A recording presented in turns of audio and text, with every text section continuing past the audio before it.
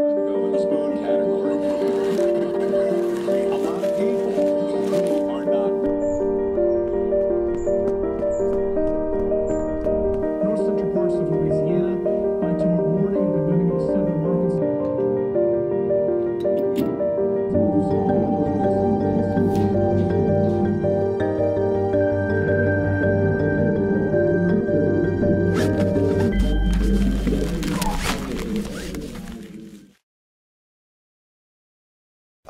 We are starting a sermon series called Strapped. And so if you're feeling like, oh, that's me, well, that's why we do this, all right? All right, let's start with some prayer. Lord Jesus, we come before you asking you to be with us in this time. We thank you, God, that you want to help us in every single situation we're in, and you've come down to help us, and we are asking for help today. And everybody said, amen? Amen. Amen. Yeah, so we're starting this sermon series called Strapped. And now, churches talking about money always immediately makes people nervous. Oh, no. Well, we're going to help you today, and we're not talking about giving or anything like that. So we're going to help you today with some stuff that the Bible says about giving and specifically about what we can do with our money. And so I know there's going to be some stuff today that's going to help your life. That's the point. So I want to start with the foundation of this 3-week series on the foundation of our hearts. Money and the heart are always connected. The Bible specifically says this. So we can't say, oh, money's not connected to me. It absolutely is connected to us. It's connected to our hearts. And we'll look at some scriptures about that in just a second. But we have to start with the foundation of our hearts. So that's why we talk about money in church, because you cannot separate money from people's hearts. So our first slide here, how many of you would be honest and say, I've done some stupid things with my money? Yes. Yes. I see that hand. Yes. Yeah, I've done some stupid things with my money. I have done, add zeros, right? Add some zeros onto some stupid things. So we've all done stupid things with our money. I think every hand was raised there. So, and we've all done this. We've all made mistakes. We've all got caught up in moments like that. And maybe you're finding yourself strapped today. Well, I'm here to help. The Bible's here to help us. Our next slide, shake off the guilt of your past financial mistakes. All right. In the words of the great philosopher Taylor Swift, shake it off, shake it off, shake it off. Yes. Okay. The great theologian, Taylor. I'll do you a favor, not do the dance, okay? Yeah. Okay, so we've made some mistakes about money, but we have to just start right now and give yourself a break. You know, I mean, we didn't know what we were doing, and now we're going to know what we're doing. And we've made some mistakes, but you've got to let go of the guilt. If we're going to get to anywhere we need to be in this sermon series talking about this, we're going to have to start with let go of the guilt. So let it all go right now. Oops, you know, we made a mistake. I heard a story about a famous CEO, and he was notoriously harsh on his employees. And one employee of him messed up an account for millions of dollars. And he came to that CEO and he said, you know, I'm sorry I messed this account up and I lost this account and it's worth millions of dollars and I'm very sorry. And he basically had his resignations ready to resign. He says, so I'm tendering my resignation. I said, what? You can't resign now. You can't quit now. I said, what do you mean? I thought you were going to fire me. Fire you? I just invested millions of dollars into you. That education you just got right there was worth millions of dollars. I'm not about to lose my money on it now. You know, and my dad's got a great story with working with my grandfather, Bill Shepard, in his car dealership. My dad made a big mistake on how much a certain used car was worth, and he comes to his boss and also his father-in-law. That's rough. And he says, you know, well, what am I? You know, I made this big mistake. I lost us some money. He goes, all right, well, here's what I want you to do. And it was a legit assignment. I want you to go back to your desk, write out all the things you messed up, and I want you to put a file folder in your desk called education. And he literally did. He made her write it out and filed it under education. Well, won't do that again, right? So file it under education, the mistakes that we've made, and shake off that financial guilt. Our next slide, see debt as bondage. Proverbs 22:7, just as the rich rule the poor, so the borrower is servant to the lender. The borrower is servant to the lender. Now, we don't like talking about this, debt specifically, but first thing we got to do, once we shake off our mistakes, now we've got to see debt as bondage. This word in the Hebrew in Proverbs 27 for bondage it means slavery. I mean, it doesn't mean like bondage. It means exactly what you think it means. It means you are owned by that person. If you look at the sermon opener we just had, that person's just strapped. He's in bondage. We're strapped. We're in bondage. We're admitting it that we're in bondage. And when we're saying we're in debt, here's what we're saying: I'm in bondage. And sometimes we have different things we'd like to do in our lives. I'd like to start a family, but I can't because I'm in debt. I'd like to buy a house because I can't because I'm in debt. When we're saying those things, we're saying I'm in bondage. Well, I'd like to get a different job, but because I hate this job, but this is the one that pays the bills. And what we're saying is I've got this debt and I can't get out of this because I'm in bondage. Man, I'd really love to help some needy people, but I can't because I'm in bondage. I'd love to go on that mission trip, but I can't because I'm in bondage. And I don't want anybody, and neither does Jesus, doesn't want anybody in bondage. He doesn't want anybody in bondage. He wants us free. Jesus wants us free. And so we have to take in the principles of Jesus to gain such freedom. Just like anything else, money's no different than any other part of our spiritual lives. If you want freedom from something, we've got to take in the life of Christ, take in the Word of God, take in the principles of God, and as we take in the principles of God, the freedom begins to flow from us. All right, I got some facts here. Debt fact number 1. The average household debt is now 136% of household income. Average American household debt. So, man, in this case, I want to be below average. I would love to be below average. 130, that means if they make $40,000, $50,000 a year, they're spending $70,000, $80,000 a year. Well, listen, if I ran the church like that, I no longer get to be employed here, okay? I mean, the only people that get to run like that are the U.S. government, guys. Everybody else, we lose our job if we run your factory or your business or where you work at. If they run it, or this church or whatever, if you run it like that, you can't sustain that, and we can't sustain it in our own family incomes as well. So these stats are startling, but let them startle you. Amen. You have a heart? Do you have a heart that's open today? Yeah. Let them startle you. Fact number 2, the average credit card debt is $14,517. I did some research on credit card debt. There's $15,000 in credit card debt. That's the average family credit card debt. Maybe yours is more, maybe yours is less. This is average. Okay, if you pay the minimum payment, it is designed to actually increase your debt. If you pay that minimum payment of $15, $20, $25, $30, whatever that is, at the end of that month, you actually now have more in debt. In other words, if you only pay the minimum payment, you never ever go below the number you initially had, and actually you go above it at 18% interest.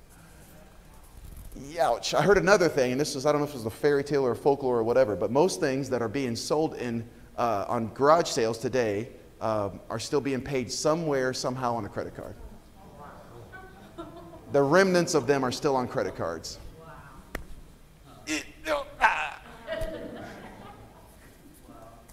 I mean, that hurts, guys. And yes, that's right. If we stopped paying and just paid the minimum payment, we're going to forever have that. Well, once again, we're letting it go, right? No guilt, but let's see that as what it is. That's just dangerous. And strapping. All we're doing is putting ourselves in bondage. Strapping shackles to ourselves. Well, let's stop that. Amen. Another thing about credit card debt, on average, you spend twice as much when you swipe a card as you did if you paid cash. Because there's something about letting go of that cash that you don't want to do, right? If you're like me, you don't break the 50 or the 100, right? Right, I don't want to break it. I don't know why. I could have other monies that add up to 50, but that one $50, somehow it's more valuable. Anybody else, right? Because you don't want to see that go away. If it's a card, it's like, shoop, shoop, shoop. You don't care, you know? Hey, we're just swiping away. So it's a trick on our minds because we don't really think it's money. But guess what? $14,000 says it is money. Debt fact number 3. The average 21-year-old owes $12,000, but in only 7 years they will owe $78,000. The average 28-year-old owes $78,000. The average 21-year-old owes $12,000. Let me help some young people here today, okay? There's a certain amount of, sometimes you got to do debt for your education, etc. but stay away from it. What I've seen in some younger generations, even mine, I'm Generation X and the ones below me, they want to have the same things that their parents and grandparents worked their entire lives for. They want to have those things at 22 years old. Okay, that's not how it works. But in their heads, they think, this is what people have, this is what I should have. That's not how it works. And so if we don't understand that it's going to take 50 years to get those things, and you just go straight out there and you're going to straddle yourself with debt. And here's the crying shame about that for young people. They're starting out in so much bondage. You're supposed to start out as a clean slate, right? When you're a young person, it's like, I got the world, I can do whatever I want, I can go wherever I want, I can live however. But if we straddle ourselves with that kind of debt now, unfortunately for the young people, they're not able to go do what they feel that they should do or what they want to do because they've straddled themselves with debt. So as for you and me, let's just decide that we're going to not do that, right? Debt fact number four, U.S. households living paycheck to paycheck, somewhere between 55 and 61%. That means half of us, if we lose our jobs, we literally don't know how we're going to make any payment on anything beyond that.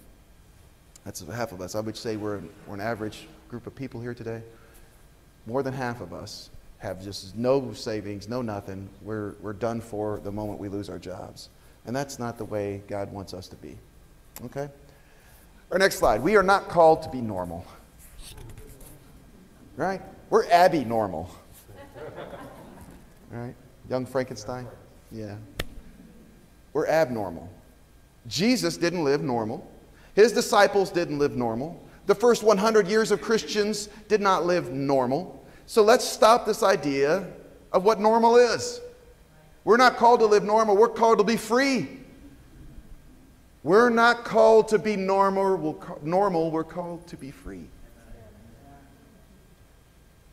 And the normal person's not free.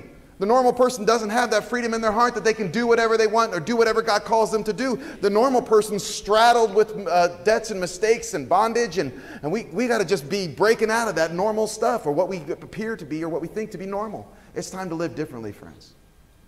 It's time to view ourselves differently. It's time to live differently. See, normal's fighting over money in our marriages. Normal's divorcing because of money. Normal's angry because of money. Normal's rude because of money. See, normal is you're always going to have that car payment. You're always going to have those credit card debts. You're always going to have those problems. So might as well just get used to it. That's normal. And I'm telling you what, there is a life that we can live that's beyond normal. God has it for us. See, I can even feel today, there's a certain amount of resistance taking place from what I'm talking about today because the heart is connected to our money. And you're like, I want to believe what you're saying, Heath, and I want to, but I've made mistakes, and I know, but let's start a different path. Let's start a different path today. Let's decide we're not going to be normal anymore. We're going to be abnormal. We're going to start down the path to living a life that's different than everybody else. Dave Ramsey says, if you want to live like nobody else, you got to live like nobody else. If you want to live like nobody else, you got to live like nobody else. And I believe that.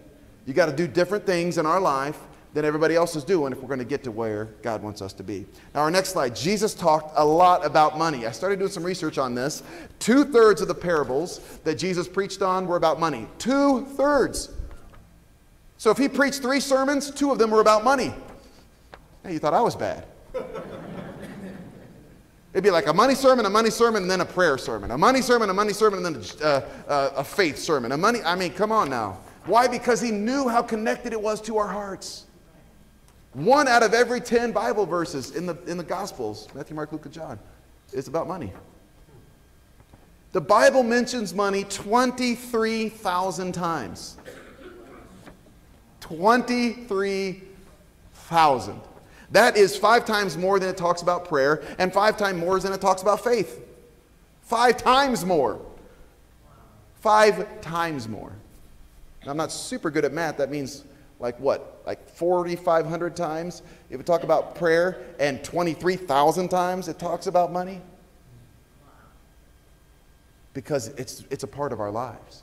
But somewhere along the line, someone's told us you're not allowed to talk about that in church. You're not allowed to have this discussion. This is a private thing that only the people are privately. Well, I tell you what, friends, if we're going to do church right, we're going to have to take all those private things and bring them out into the light. We're going to have to take the private things, by the way, which is I'm talking about, we're going to have to talk about love. We're going to have to talk about sex. We're going to have to talk about money. We're going to have to bring those things and look at what the Bible says about them. No more just having little hidden parts of our heart. No, at our church, we're going to just talk about everything because that's how our lives really are lived, friends. Matthew 6:21, wherever your treasure is, there the desires of your heart will be also. Jesus was very specific.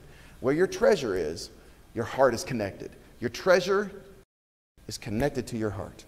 What you treasure. Now, there are two temptations about money, and the first temptation is we are tempted to serve money. No one can serve two masters. You cannot serve both God and money. We are tempted to serve money. You're like, oh, well, that's not me. It says no one can. No one can. You have to choose. This is a T road, not a crossroad. You cannot go on straight through this crossroad. You have come to a T road. You've come to a place where you cannot go forward. You have to decide, are we going to serve God? Am I going to serve God? Or am I going to serve money? You cannot. He didn't say, it's kind of hard. You're going to say, you're going to have trouble with this. And you know what? Out of everything Jesus could have said that you cannot serve God and fill in the blank. It's interesting that's money, right? You cannot serve God and want to be popular. No, that's not what he said. You cannot serve God and look to fame and fortune. You cannot serve God and serve yourself. He didn't even say that. You cannot serve God and serve your own sexual desires. He didn't say that. He said you cannot serve God and money. That's interesting, right? Because he could have put a lot of other things in there that we would have even said are more important, right? But that's what Jesus gets to the heart of the issue. The hidden secret agenda of our hearts. Most of you would say, well, I don't serve money. I mean, come on, Heath, that's not how I live. I wouldn't do that. Well, hold on a second. If you've ever bought something that you didn't need to impress someone you don't even care about, yeah, you're serving money. Have you ever thought, this is my hoard, this is my stack, this is my nest egg, this is my secret thing, this is my money that I'm hoarding? Wait a minute. Well, we're supposed to put our faith in Jesus. I mean, that's nice to have, but be careful. If you've ever compromised your family and neglected your family so we could work those overtime hours and all those kinds of things, man, I tell you, I just saw some research. Children don't care how much you make. They care how much time you spend with them. I think it's 80-something%, I think the stat is, of kids that are just like, just spend some time with me. I don't care if you don't even give me Christmas presents. Spend some time with me. But somewhere along the line, we bought into the idea and we started serving money. See, we're tempted to love money. Our next slide. We're tempted to love money. 1 Timothy 6:10. For the love of money is the root of all kinds of evil. I was just having a conversation with somebody this week. The love of money is the root of all kinds of evil. It's not the root of all evil. It's the root of all kinds of evil. And it's not just money. It's the love of money. When you crave it. When you want it. See, money isn't good or bad. It is inherently neutral. You stack a big stack of money somewhere, it doesn't immediately go off and hurt people and kill people, and it just sits there. It's a neutral thing. It has no heart of its own. It's what is attached from humans to it that makes it so powerful. You can say, well, I don't love money because I don't have any.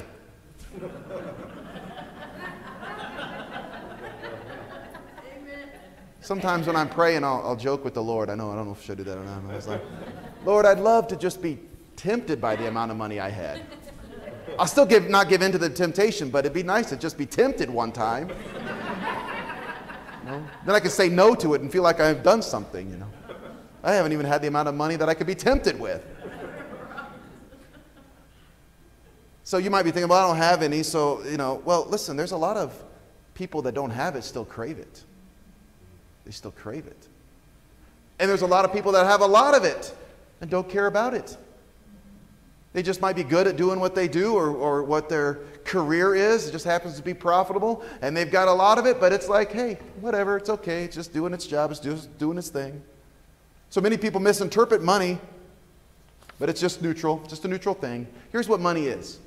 Money is a magnifier of your heart. Money is a magnifier of your heart. If you've got a hard heart, money magnifies that hard heart. If you're a broke jerk and you get a bunch of money, you're about to be a rich jerk. It just takes whatever you are and magnifies it. If you're a generous person with the $5 you got, you're going to be a generous person with the $5 million you got. Because it just takes what you are and magnifies it. See, that's all it is, like a magnifying glass. What is it, 85% of people that win the lottery or end up being broke within 3 years? Because their hearts are not right, and all that money did, they're not right because you're playing the lottery anyway. By the way, if you're doing that, stop that. Stop it. That is a voluntary tax by the government on you. I don't want to pay a voluntary tax. I don't like paying the taxes I gots to pay, let alone the ones that I don't gots to pay. Yeah. And if you're a Christian playing the lottery, I can just guarantee you will never win. Yeah, never. Why? Because God's not about to have that corrupt system of voluntary tax upon the fools. He's not about to have that be successful. And some people are like, oh, if I win the lottery, Heath, I'm going to give a bunch of money. Well, God's going to make sure you don't.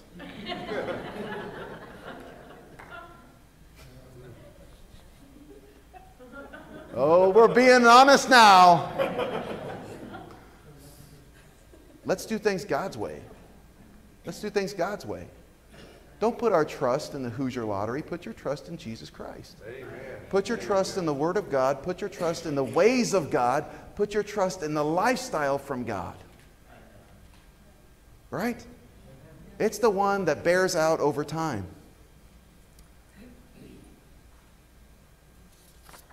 Our next slide, if you don't think you have enough money, you love money. Ecclesiastes 5:10. Whoever loves money never has enough. Whoever loves wealth is never satisfied with their income. Oh man, this verse hit me in the face. I just think about that and read that right there. I know for me, I have many times said, man, I just need to make a little more money, or I need to have a little more money. If I just had a little more money, I would. If you have that thought roll through your head, then the love of money is something that you're dealing with. Uh-oh. Friends, the Word of God. See, we all want to increase our incomes, but so very few of us want to decrease our outgo. Why do we want to increase our incomes? So we can have more stuff. Or pay for the stuff we already said we were trying to own. That's where we're at. That's the trap. And I'll tell you, with more income comes more responsibilities, more oil changes, more upkeep of your various things. I mean, I got a snowblower, and I've got we've all got these things. I've got the gas trimmer. Now it's springtime, and it's time to do all the maintenance on all this stuff and I love all my things. Right. But it's a little overwhelming with all just maintaining, let alone the church things you maintain and all the other stuff. You've got to maintain all this stuff. Well, we've overcomplicated our lives of our own choice, friends. If we're spending more than we make, our lifestyle's out of place. And we don't need more money, we need more Jesus. Come on. Maybe some more parameters. Maybe a different way of thinking is what we need today. But everybody talks about finances. They always talk about more. Well, I don't know if more is the answer all the time. America, we're so wealthy. The places I go overseas, they make on average 10% what we make. 1/10 of what we make is what they make. And yet I see them happy and serving the Lord. So I think we put this idea that somewhere in more comes more happiness, and we need to break that mentality in our lives today. Our next slide is what we need to be doing. We need money to serve us as we serve God. Money serves us as we serve the Lord. Building in our lifestyle a nice space. And in that space is a place where we can obey God. And when God says, I want you to support that little kid in Uganda, I want you to give them the scholarship money, and we can just do that. When God says it's time for go to a mission trip, you can take that step. When God says to obey, we can obey. That is God's will for us. That is God's will for us, that money serves us as we serve the Lord. It's a tool in the hands of us to get God's will accomplished on the earth. That's God's will for us. Now, friends, maybe you're thinking, I don't even know how to get to that place. Well, over this sermon series, we're going to talk about how to get to that place. This would be a good one if you were taking notes. This would be a good one to take notes over. Because we're going to have some practicalities. We're going to show you exactly what to do. So for some of you, you know exactly how to do this. Man, more power to you. Take this information and use it as a weapon to put in the lives of somebody else. If you're today going, man, this is like hitting me here, Heath. Well, that's good. Let it hit you, and let's change our lives. As for us in our church, imagine an organization of Christians who are all obeying God fully. That when God says jump, we say how high, Lord. When God says do it, we say yes, Lord. Without any hindrances, without any reasons why we're able to obey God completely and fully. Imagine an organization like that. There's nothing. The gates of hell shake at a people like that. Church of the Heartland, let's be those people. Now, I do want to say, in my personal life, Misty and I are, and I'm only saying this to glory to Jesus, but we're totally debt-free. Every dime we bring in, we get to decide what to do with. Right now, an amazing amount of that goes towards my son's college. And I don't want to talk about it. You better get good grades, Hagen. But we're able to do that. I say all of that because I want you to know I am doing what I'm preaching to you. I have done what I'm preaching to you. We don't make a lot of money, but we've cut our expenses way down so that everything that God gives us, I can obey God with. And I can do what I feel God wants me to do with it. Now, in 1996, when we got married, our Dr. Royer, continues to be my mentor, was the guy that did our premarital counseling. And like 99.9% of it was on money. And I was like, are you going to talk about anything else? He's like, no, we're done. That's it? Well, when 80-something% of divorces are based upon money, if we can just get the money solved, you're pretty much solving all the other problems too. I didn't catch that at the time. I was just like, okay. We took the money from our wedding, you know, the little gifts they gave us, and we got out of the last little bit of debt we had at that time. Over the years, we've gone in and out of debt various times. Every time we do it, we think to ourselves, why did we do that? And we try to pay it off as soon as possible. And now, for several years now, probably 5 years, we haven't had any. And that's how I want to stay. That's how I want to stay. Because I want to be able to obey God completely and fully with everything God gives me. Now, in the reality of that, if you see my car, listen, it's not been abandoned on the side of the road. I'm just parking it at my house, okay? People wonder, like, no, it still goes. It gets there the same amount of time as anybody else's car gets there, okay? And there are some decisions I'm making, and we're making, to stay out of debt in that relationship, in that way. And maybe that's not something you want to do, but here's what I want to say. See debt as not your friend.